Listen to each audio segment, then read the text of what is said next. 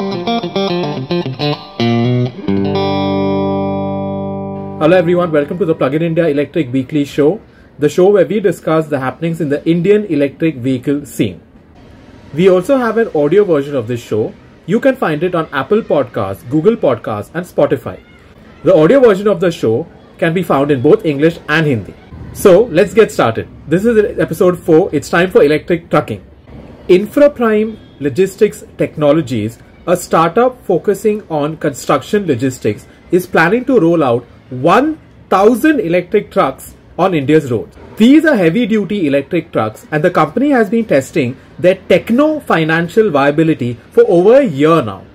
But with the successful commercial run of its 55 metric ton fleet, the company has decided that it's time to roll out its larger fleet. To give you more information, IPLTech Electric is an Indian startup founded by Sid Das, Subodh Yadav and Chetan Singhal. IPLTech Electric is the first company in the world to have heavy-duty electric vehicles in commercial operation for clients like ACC in the Delhi NCR region.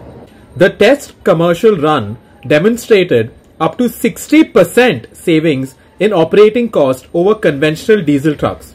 The company has commercially launched the Rhino 5536, a pure electric truck with 55 metric tons as the gross vehicle weight. Multiple clients who are running the electric truck in the pilot program are very happy that the truck is giving 4 times the margin of a diesel truck. The truck is designed and developed in India. It has an air-conditioned lithium iron phosphate battery with a warranty of 7 years. And it has a 160 kilowatt-hour charger that can charge the battery pack from 0 to 100% in 90 minutes. There are several variants of the truck. One variant can carry 28 metric tons and the other variant can carry 55 metric tons. The range is about from 120 kilometers to 240 kilometers and the price ranges from about 70 lakhs to 95 lakhs. Besides these points, what sets these trucks apart is that they have clutch-less automatic transmission. They also require less maintenance and are more reliable compared to diesel trucks. Finally, they have a cooler cabin temperature and are a lot more comfortable for drivers. The company has raised investments from German VC fund Fundamental AG and entrepreneur-led fund Leo Capital. Also, Tube Investments has backed the company in its seed round. A fleet of 12 electric trucks is already on the road. 1,000 electric trucks will soon be on the roads in the Delhi NCR region and will be added to client fleets in a phased manner. Alright, so this is really impressive work by IPLT. In a short span of time, they've not only developed an electric truck, they've also done a pilot program and are now ready to launch.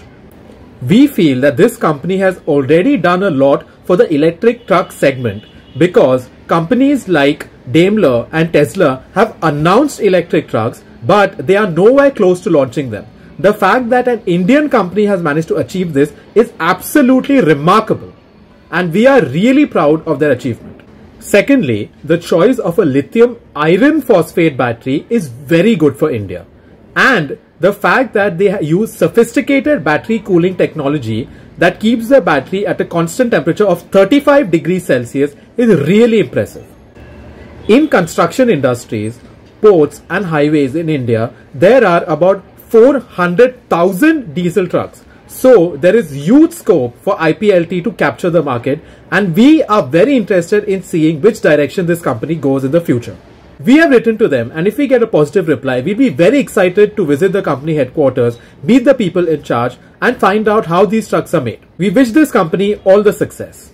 Coming to the next news item, the state-run EESL, that is the Energy Efficiency Services Limited, has awarded a contract to the OKAYA Power Group to deploy 1,020 electric vehicle charging stations pan-India. This contract was funded by the World Bank. To elaborate, OKAYA will take care of supply, installation and commissioning of the 1,020 multi-standard EV charging stations with CCS, CHAdeMO and Bharat specification protocols across India.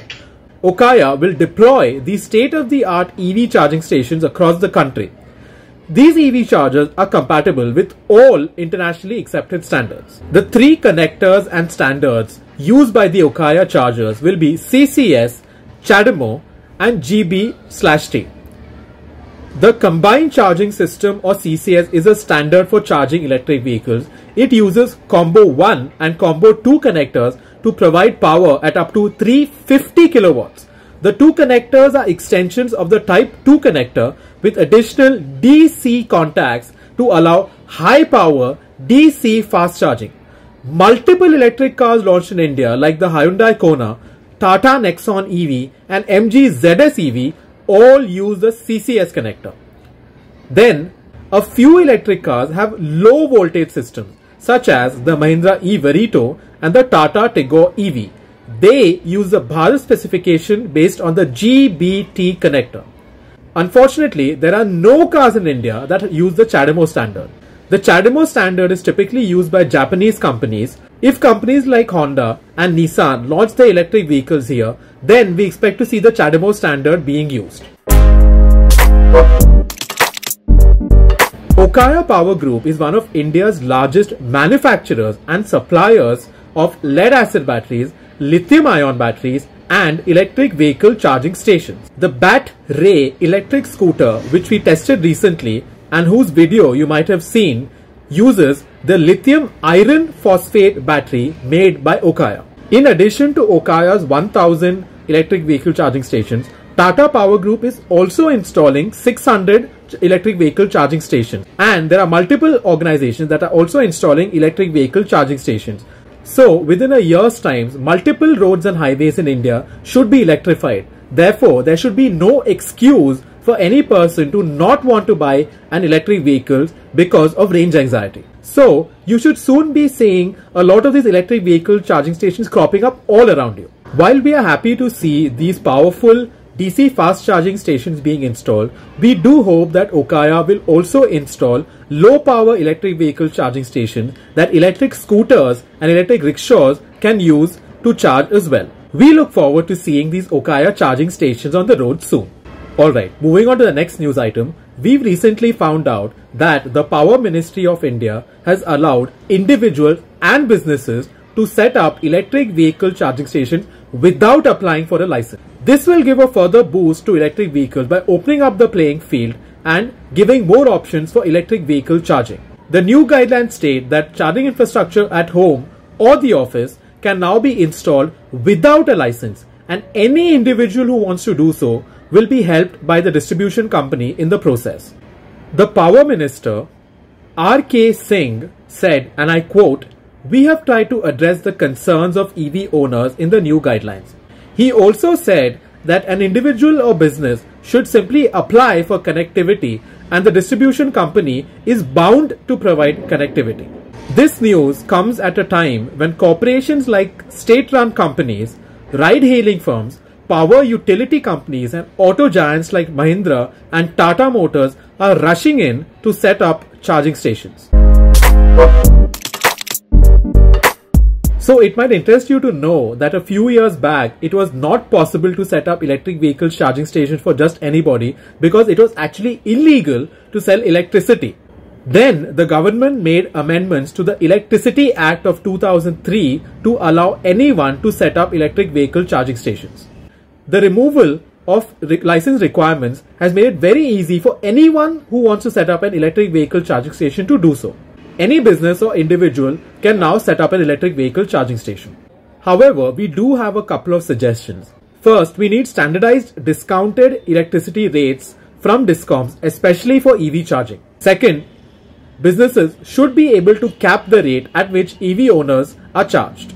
Once these regulations are in place, we believe we will see EV charging stations at every street corner, just like how prepaid mobile SIMs replaced STD and ISD booths in the 90s. Alright, moving on to the next news item. The IOCL, the Indian Oil Corporation Limited, has recently completed a proof of project concept to study electric vehicle charging and zero emissions electric mobility at one of their fuel stations in Bangalore.